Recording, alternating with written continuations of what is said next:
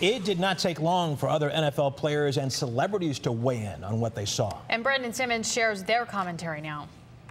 Seeing the melee on the gridiron sparked a reaction from just about everyone. Some were shocked and in disbelief, others saying the rivalry is reborn. Most NFL players immediately called for Myles Garrett's suspension. Free agent wide receiver Dez Bryant said he's done for the year. He was right. Former quarterback Kurt Warner wondered how Garrett allowed his emotions to go unchecked and swing a helmet at another player's head, adding that he was physically upset when he saw it. Hall of Fame wide receiver Chris Carter made it sound like Garrett's actions are more common than we think, saying Myles Garrett did something he'd only seen in NFL practices. But there were a few who came to Garrett's defense. Akeem Hicks said, if you don't want to get hit with your own helmet, don't run up. Later adding, do you think Rudolph was running up to give Garrett a hug? And Hollywood actor Samuel Jackson said a QB forgot he was a QB and got jacked with his own helmet because he couldn't get the other guy's helmet off.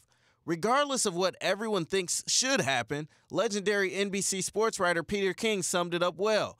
An act not seen in decades requires discipline not seen in decades, particularly in these times when the NFL is trying to clean up the game. Clearly, there's still work to be done. Now, we also found the hashtag #IStandWithMyles, where Garrett had many people supporting him. But regardless of whose side you're on, I think we all agree that this fight cast a shadow on what should have been, as Jimmy called it, Sarah, a happy Victory Friday. So true. Thanks, Brandon. Sure.